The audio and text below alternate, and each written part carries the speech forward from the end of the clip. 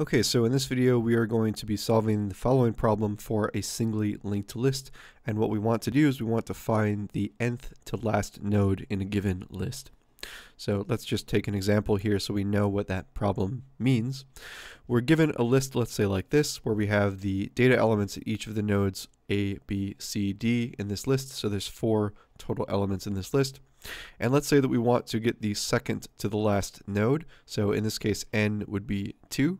So if we were to define a function that was to give us the nth to last node where n is equal to 2, and we gave it this list as input, the node that we would obtain back would be the node that has data element C. So this should be the correct node that we would get back in this case.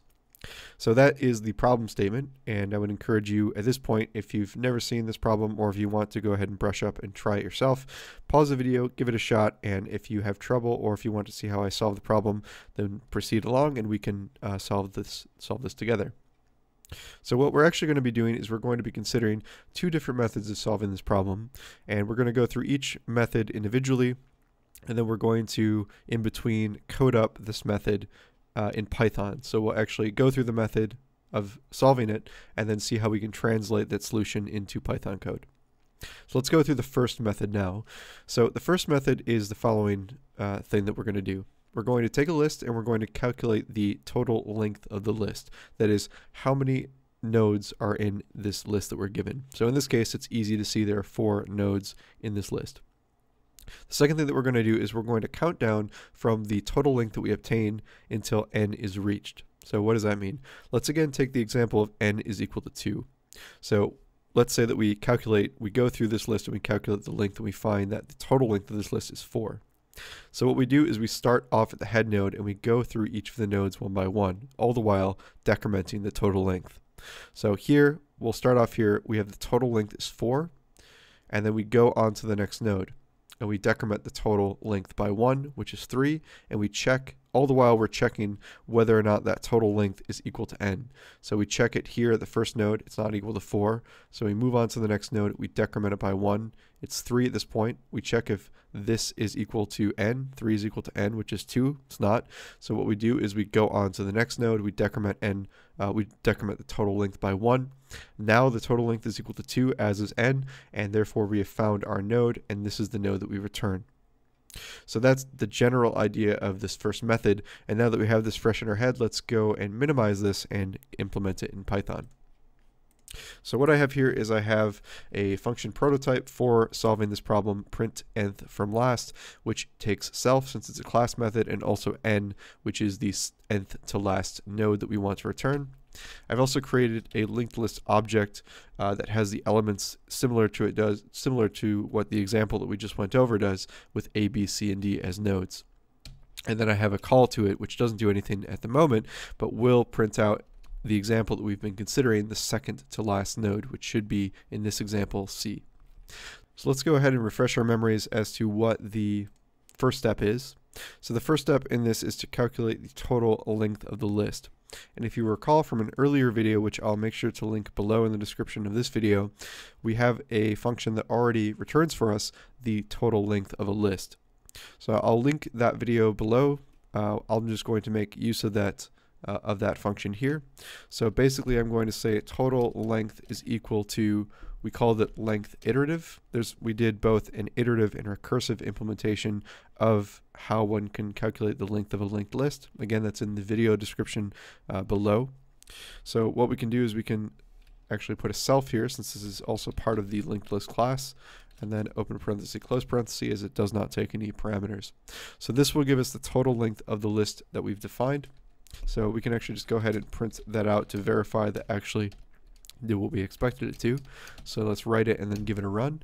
So we see here this is the total number of elements in our list, 1, 2, 3, 4. So I'm just going to get rid of that print statement. So now that we have the total length of the list, what we're going to do now, let's refresh our memory again. We're going to count down from the total length until n is reached. So we'll start here at the head node, and all the while we'll keep our count. We'll set our counting variable equal to total length, so we'll start there, and then we'll check whether or not total length is equal to n.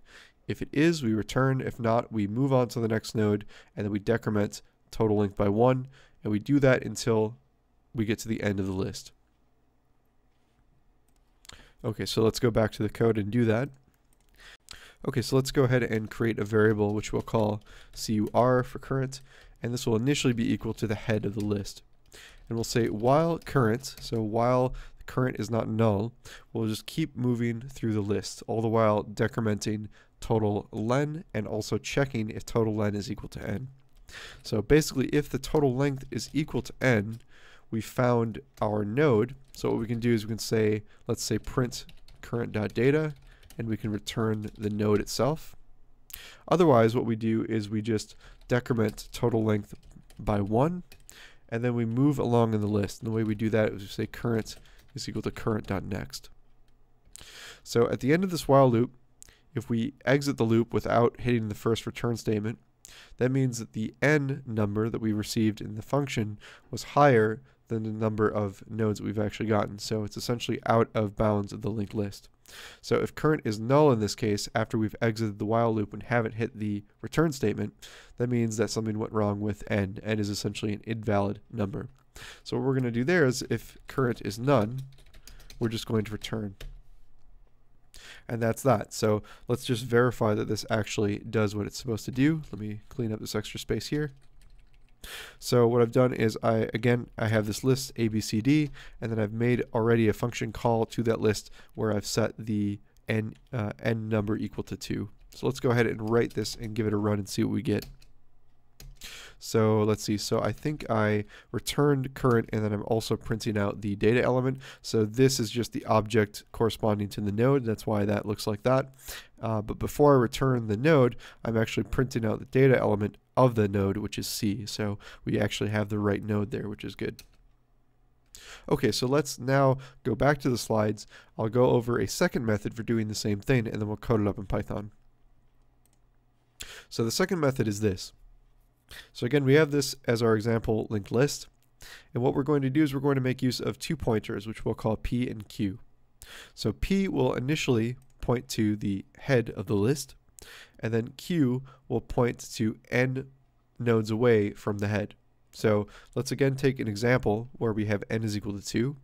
We set P initially equal to the head of the list, and then we count n nodes from the head. So 1, 2 nodes from the head. Q is pointing to this node here. So this is kind of our setup. Now what we do is we just move each of these pointers along the list by 1 each time.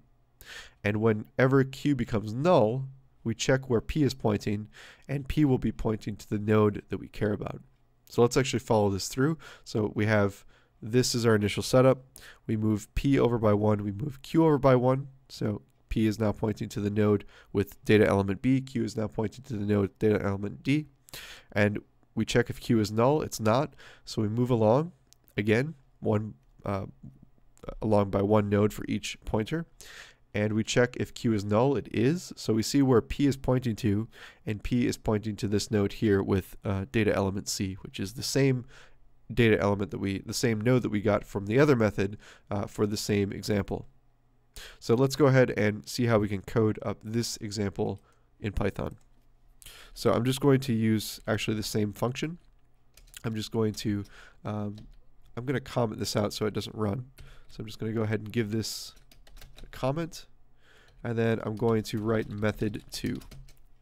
So method 2, again, we have, let me just go back to the picture here. We have 2 pointers, P and Q. So let's initially set the pointers P and Q equal to head, and then we'll move Q n nodes beyond where P is. So let's do that. So let's go ahead and set P is equal to the head of the list, and Q is equal to the head of the list as well. And then let's essentially move Q n nodes ahead. And in order to do that, we're going to keep a count variable, which will initialize to 0. And we'll say while Q and count is less than n, we're going to move Q along. So we're going to say Q is equal to Q.next, and then we're going to increment count by 1. So now what we can do is we can make a quick little check. And basically, if Q is null, then the number that we received, n, is greater than the number of nodes in the list. So if that's the case, if Q is none, then we're just going to print out a message like this and return, because we can't do anything with that if n is greater than the number of nodes in our list. So I'm going to say if not q, print out, let's print out a message that says something like string of n. So we're printing out that as the number of nodes is greater than the number of nodes in list. And then what we can do after that print statement is just return. So otherwise, if q is not null, then what we can do is we can proceed and we can say while p and q. And essentially what we're doing in this loop, just to go back to the picture, is while p and q are still not null, we're going to move them along in the list. So we're going to keep doing this action, keep moving them along. So if q is null, which in this case it is, then we check what p is, and then we return the data element at that node. So while p and q, we move p along, so p is equal to p dot next, and we move q along, q is equal to q dot next. And then at the end of this, well, all we need to do is just return p dot data. So let's go ahead and run this. So I made sure that I saved it, and let's see what we get. So again, we get, let me just clear it just to make sure that you believe me that it's actually C from this run of it. So let me run it again. Indeed, we get C. So this is the node for n is equal to 2 using the second method. So that pretty much does it for this video. If you have any questions, comments, or anything of the like, please don't hesitate to leave a comment below. Thank you again, as always, for watching. All the support and subscriptions are very much appreciated, and I'll see you next time. Bye-bye.